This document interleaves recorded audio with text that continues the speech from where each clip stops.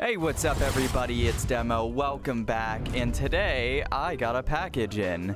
Now, this package is the Gana HDMI switcher, which is a 3-input, 1-output switch device for your HDMI cables. And now that we finally cut through this dastardly Amazon package, you can see right here the actual device itself.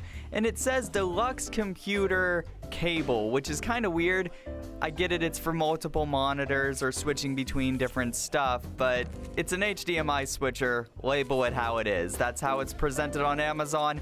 So I thought it was just weird that they put it how it's named on the package. I did have to run downstairs and get a mini pair of scissors and yank this out of here, but oh, there it is. It includes one business card, the user manual, which is only like 2 sides and 4 pages if you can open it up, and a thank you notice, which on my end is terribly off camera, so my bad on that. But we're finally to the device here, so you can see it has input 1, 2, and 3 on it, and the output to your TV or monitor. So we got that. This is supposed to be 4K, or so it's advertised. And I'm playing on a 1080p TV right now. My 4K is downstairs, so I didn't test that. And I don't know about you, but peeling the plastic off these things is just, yes. I love it. I don't know. Maybe I'm just weird. But you can see it's kind of made of a cheap plastic, and I don't know. It just feels cheap. That's all I'm saying. But right here we got my setup, and we're gonna go behind the TV here. You could see a whole bunch of mess of wires right down here, and we gotta dig out the Elgato from behind this mess of wires so we can hook this thing up. So yeah, let's pull that thing out of there. This whole section is a complete mess in the back anyway.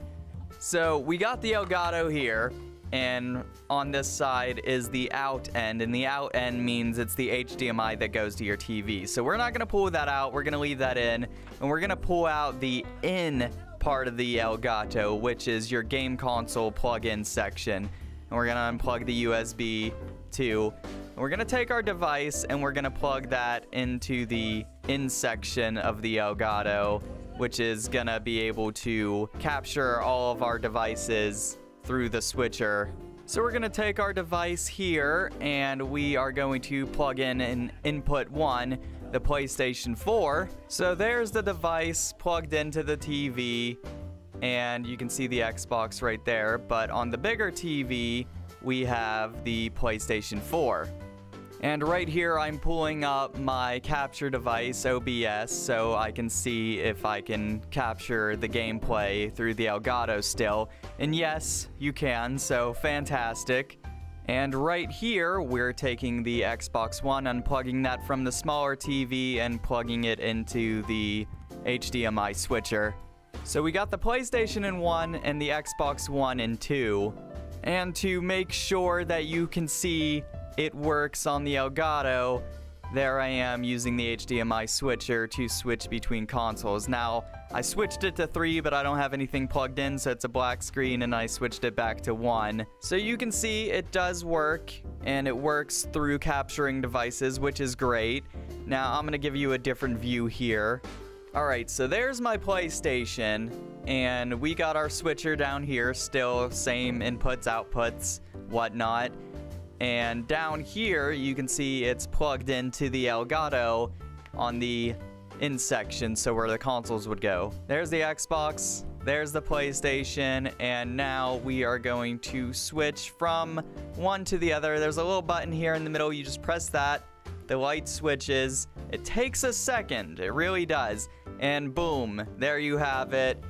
There's what it looks like. Now we're gonna hit the button again. I don't have anything plugged in 3 still, so, you know, there's 3, which is just no signal, and we press it again. And sometimes it does take a second, but it's still more efficient than unplugging wires and plugging in wires, because my HDMIs are starting to go bad, because I unplug and plug in stuff so much. And this helps a ton if you're trying to film multi-systems in one Elgato. This was only $10 on Amazon. I don't know if it was on sale or on a discount, but originally said it was $20. If you want to get something cheap and that works, this is a good temporary option. If you want something that's better, get this first to see if it works out for you. But anyway, thank you guys so much for watching. I will catch you next time with a new video. Hope you like what you've seen, and I will talk to you guys later.